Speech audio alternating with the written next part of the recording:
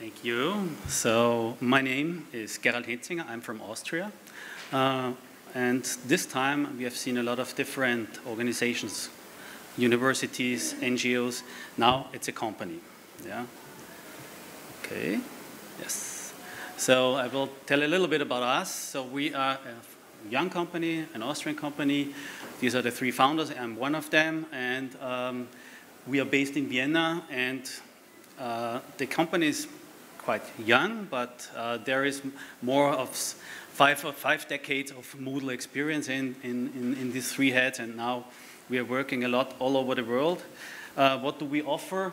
We understand ourselves as a one-stop shop because we believe strongly you can make education technology just work if you understand all around it, didactics, content, and also, of course, circumstances, strategy. So, digital platform, so we do conception, we do also training, and we create content training. Digital platform and content development, storytelling. So storytelling is one of our favorites when it comes to content creation, and today I will come up with a few stories as well. And application service. Okay, so this is the place where our projects are. They are all over the world. I heard GSET already. We are deeply involved with GSET as well. But you can see this is not always in places where just, for instance, connectivity is really nice, or where delivery of e-learning might be a little bit different than in other places. Yeah? So here I would like to start with this map. This is a map. It shows more or less the overview of how regions are connected online. Of course, there's a lot of connectivity in Europe, but don't let fool you by this map. I know many places in my home country where you don't have connectivity at all. But you can see there are many places which are basically not so well connected. And how can we make e-learning possible in this region? It's not just always regionally. Like we learned right now, I'm so happy that I had you as a speaker ahead of me. You have also other circumstances where you have to say, okay, I can't provide online training, but I can provide some kind through being very creative. I may be able to provide some, let's say, digital training. Yeah. Okay. So I would like to share a little bit our experience that we gained throughout our projects, which we did in different countries all over the world. I don't want to focus too much on to say, okay, in developing countries, currently we have a project in Germany which was explicitly asked for offline learning, okay, in Germany. So I wouldn't go that far saying, okay, it's developing countries. I think when it's needed, actually. And which challenges did appear on our project? Yeah, unstable internet, of course. This is one thing which once in a while appears. Yeah? Say, okay, unstable internet doesn't mean it's not there. Maybe it's there sometimes. Maybe it's somewhere else, 2 kilometers to go. This is all which you have to take in consideration. Yeah? Unstable power. Yeah, what do you do? Okay, you have an online class, everything is set, and power goes off. What can we do? Devices. The device setup may be uncertain, especially when you can go with strategies like bring your own device. Saying, okay, students bring their own device. They are not provided by campus computer rooms or whatsoever. So, but the device setup may be uncertain. We have also experienced sometimes it's not the device which is the problem, it's the problem what's on it. Of course, for some groups, this is the only digital device they have. They have all the images on there, just for instance. They make movies, of course. Why? Because they can and they want to share. That's a very important part of it. But then it's completely full.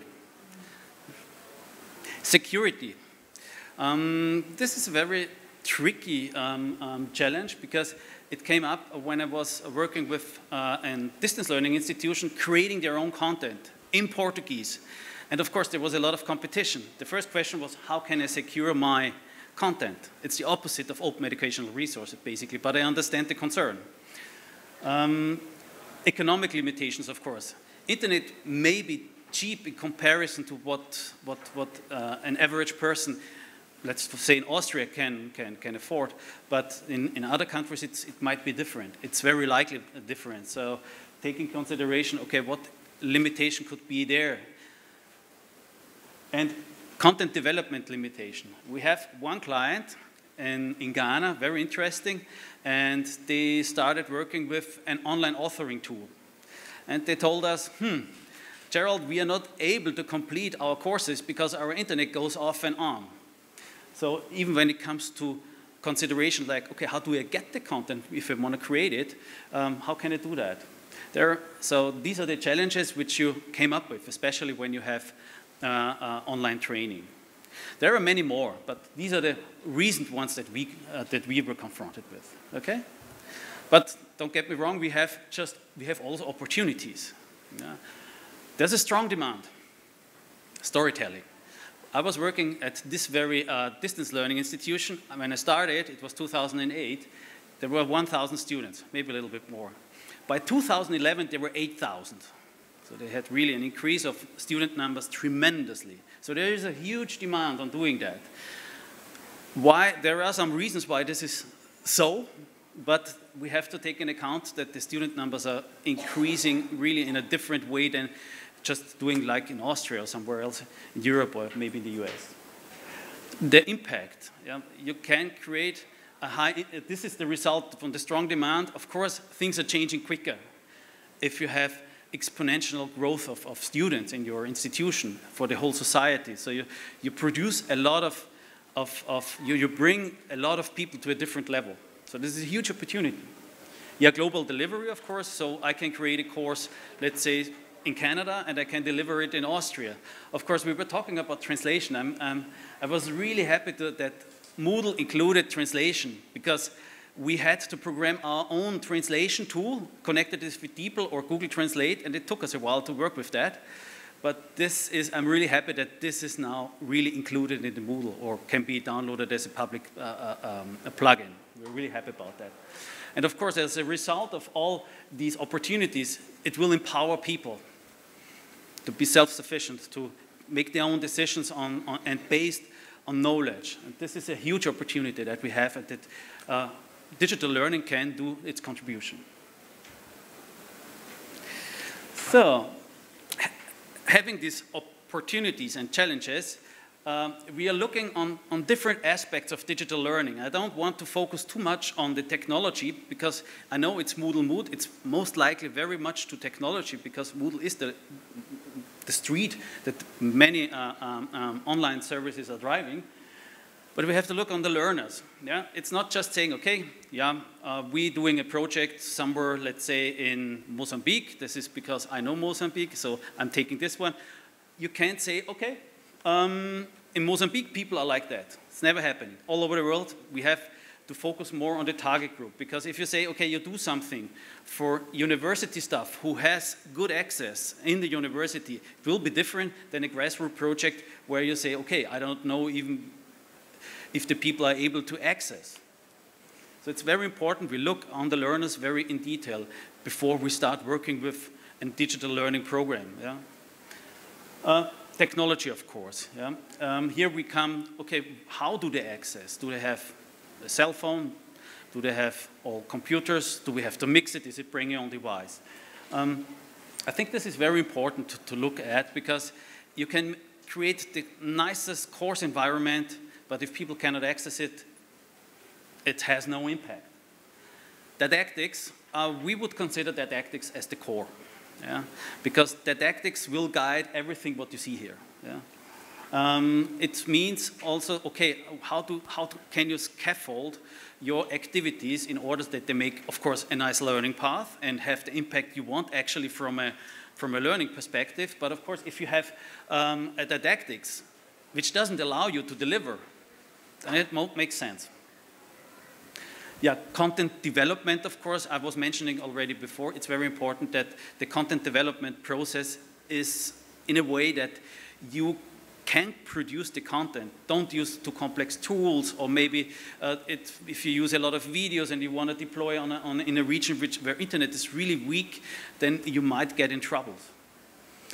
Yeah, the delivery of learning itself, of course, okay, there's the process of saying, okay, now I have it on the platform, so how does it get to the students, to the learner? How does it get there? Especially when you have weak internet or no internet. So you have to establish a certain communication. And sustainability, of course, very important there. That's the reason why we like Moodle a lot, because it is, in terms of projects in the developing world, when the projects are over, most likely you have the problem that maybe funding is over, and if you have to pay license fee, then the project is over on the day the license fee is over. And a Moodle has a good sustainability in terms of, because it's open source, there's a large community which is developing Moodle further and can be reused, and yeah, it's really a nice community, a strong community.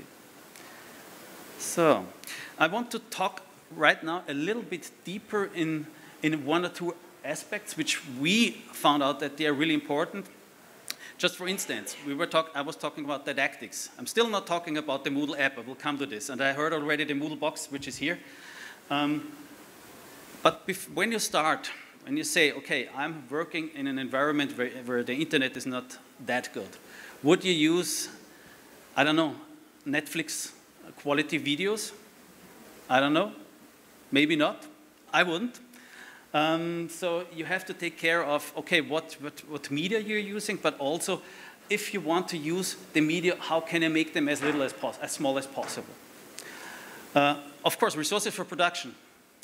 A production of some text will be easier than the production of a high-end video or maybe illustrations. If you have the resources to do so, very well, then you should go for it. But most likely, especially when you produce for a large course environment, then it will be difficult to secure these resources. And preferable devices, of course, this goes back to the technology and device question.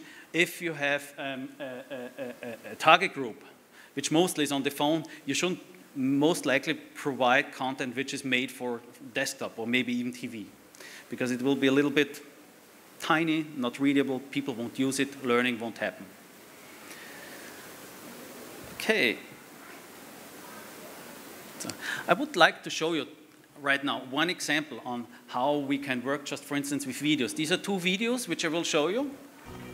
Dieser Handlungsleitfaden soll Ihnen dabei helfen, Ihre Situation besser überblicken zu können, um für die nächsten Schritte handlungsfähig zu bleiben. Wenn nach einem... So, okay, I compressed both videos. Which one has the high compression? This one or this one? Please. This one. This one. This one, this one. Raise your hands. Who says this one? The others? This one? Okay. This is with the high compression, but imagine this one has 3 megabytes and this one has 600K. So it's a ratio of 1 to 5. Yeah? And I would like to talk about videos a lot because I really like it. And I think it's, especially when it comes to devices, it plays everywhere. And when we created videos, we used, especially when it comes to regions where the internet is not so good, PowerPoint videos, they can be compressed really nicely. And I will show you an example later on, because then, just for instance, we had a PowerPoint presentation which took 6 megabytes and we made a spoken video out of it. It was 3 megabytes. So it was smaller than the actual PowerPoint presentation. But there are some methodologies where you can actually save a lot of bandwidth and still provide high quality content as we want. Yeah? So there are a lot of possibilities on where you can actually adjust and make even high quality learning available even offline.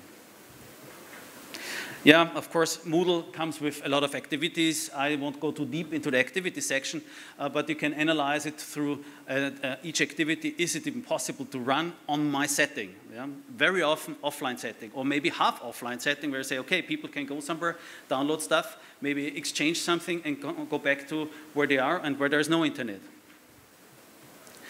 So where is Moodle coming in then?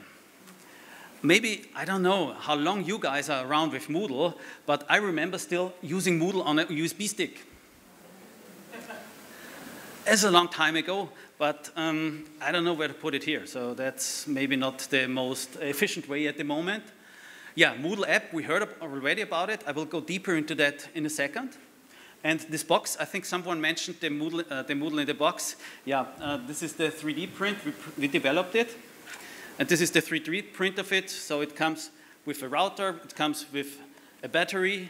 And yeah, it's Moodle installed. You can actually run it wherever you want to. Yeah? You can just access it. A large number of students can access it, say, okay, I want to download the material, and they can go wherever they want. Yeah. Okay? So this is just a few possibilities. There are a lot more. Be creative when you do online learning, but this is what we actually came up with.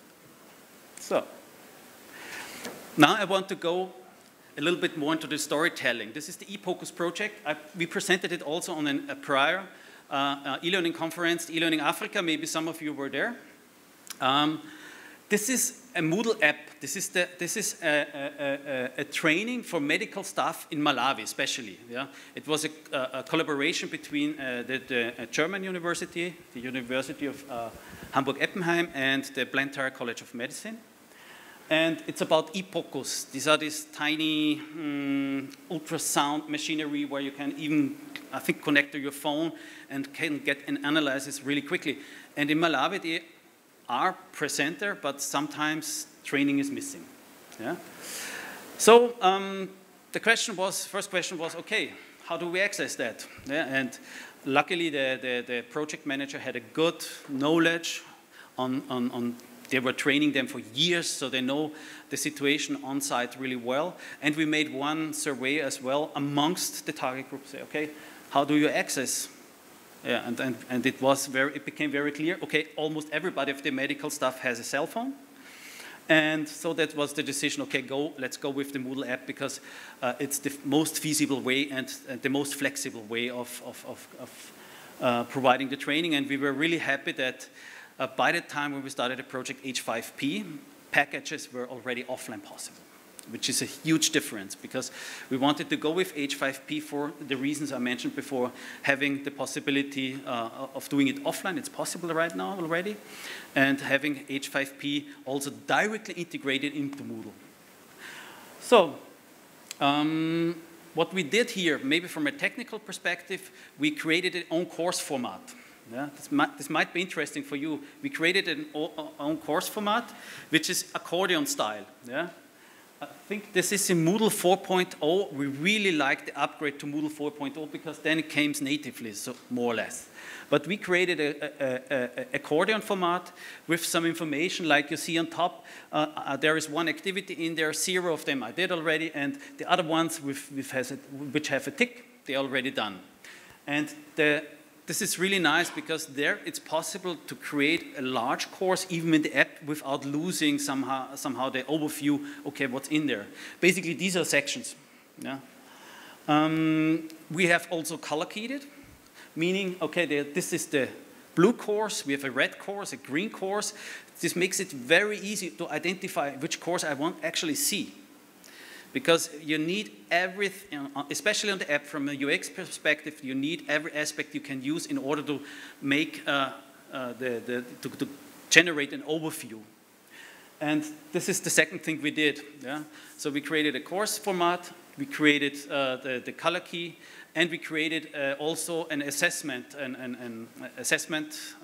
format, because the one which is natively with Moodle is just one online field, and maybe you can upload something, but there were many criteria, okay, on how they want to assess that. And the cool thing is, it's all possible offline. It's all possible offline. In there, you find videos with H5P interactively, and you can actually work with these. And the size of the course in total is maybe 120 megabytes. It's not too big. So it is downloadable wherever people are. And you can download it in chunks, or you can download it all at once. But everyone who knows the Moodle app knows how it works. But I have to say the upgrade to Moodle 4.0 of the app was really a huge step forward for us.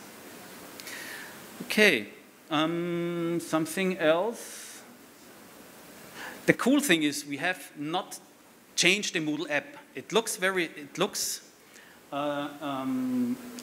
customized, but we didn't change the Moodle app itself. Download the standard app, you load it, and then the color key will be laid over, and the course format is loading as well, which means you can always use the newest Moodle app, it doesn't matter.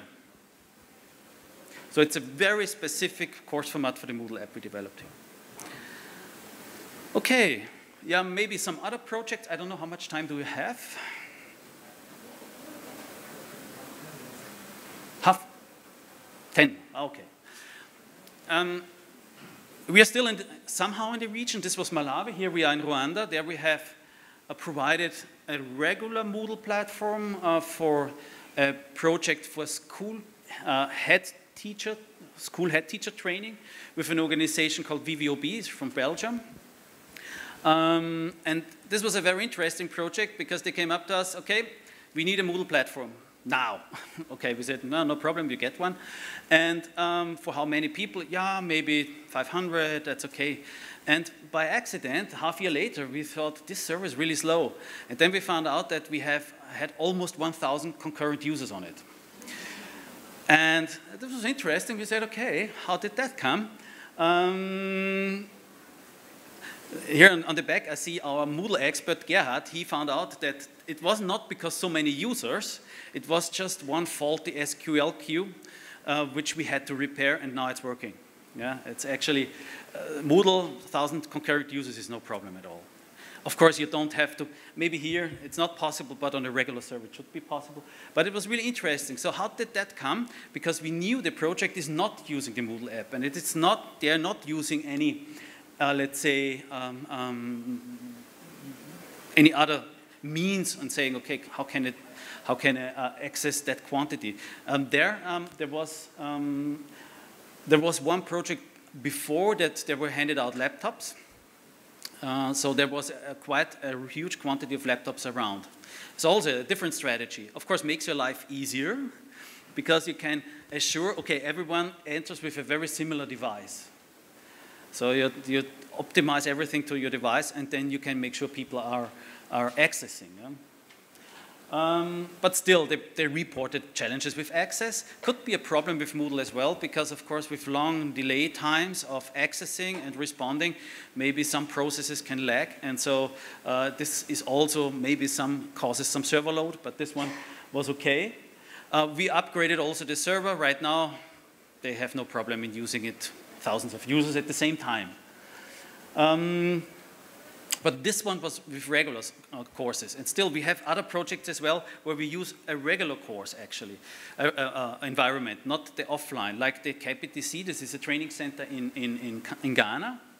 And there we're using Moodle just for administrative parts. We don't do too much learning. They don't do too much learning on it, but they organize the whole training institution with using Moodle and do a lot of evaluations.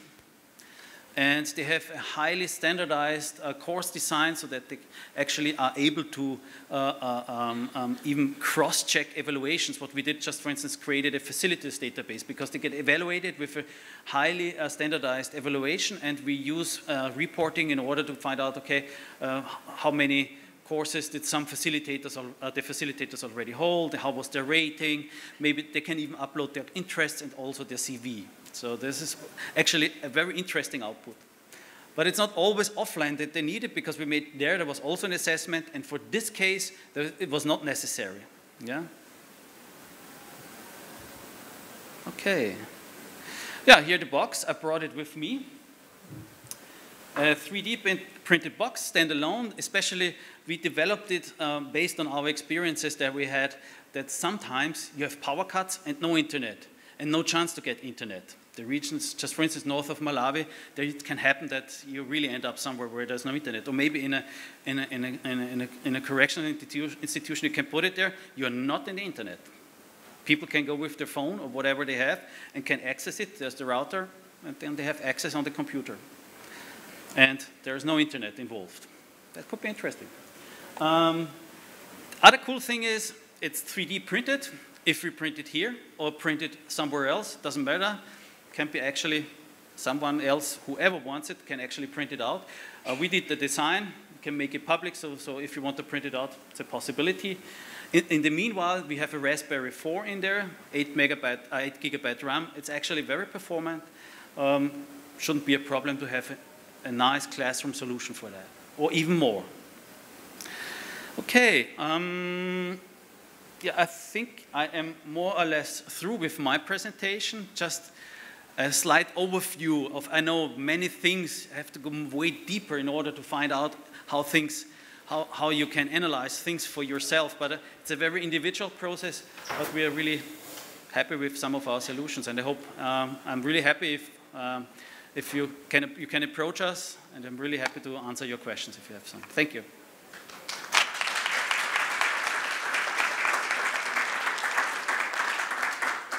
Thank you. Again, really, really interesting. We do have time just for a couple of questions before we break. So Francis is with the microphone. Yeah, okay, one question already. Thank you so much. My name is Victoria from World Education. I am very curious about the 3D printed box. So have you worked with fabrication labs in Africa to have those printed, or like what's the vision for that? Like, I'm just curious.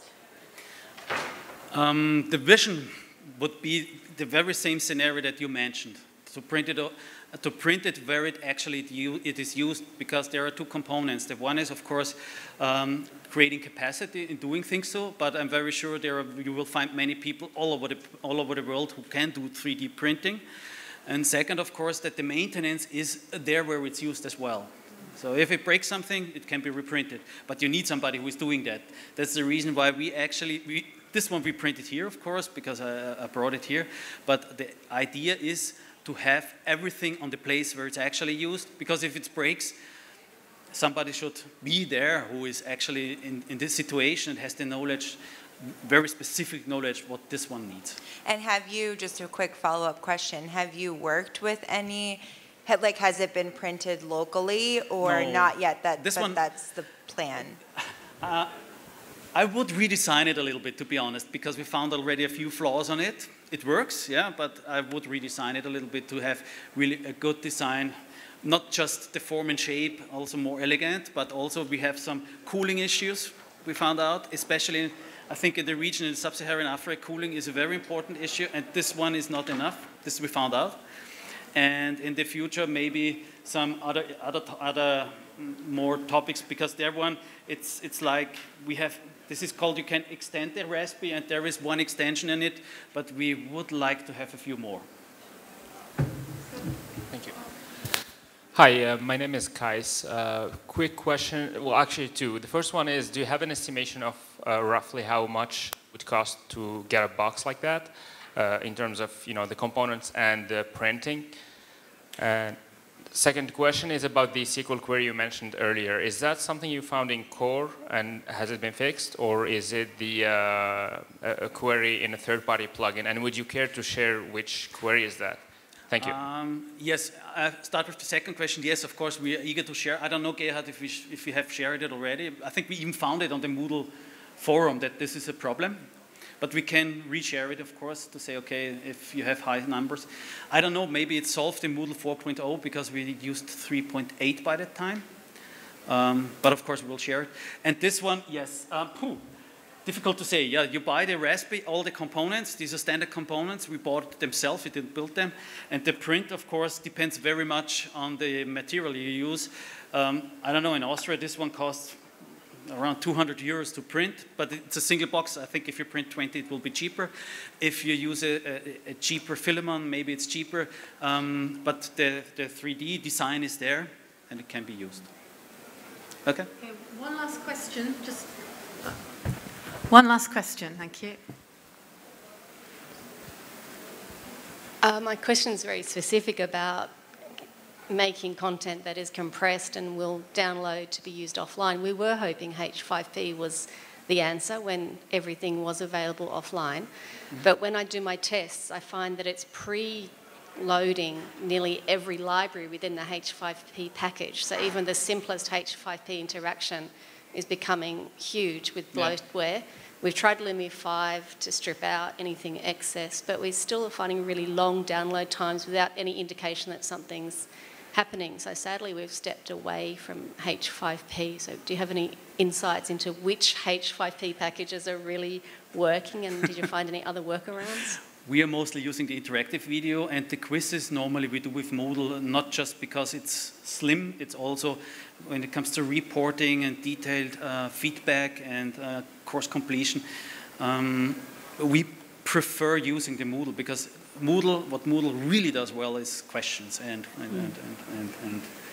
this is what our experience. But maybe we can talk about it later, because this is a new experience, because we have actually, when I go back to the ePocus project which I showed, there we have no problems with sizes. This works pretty well.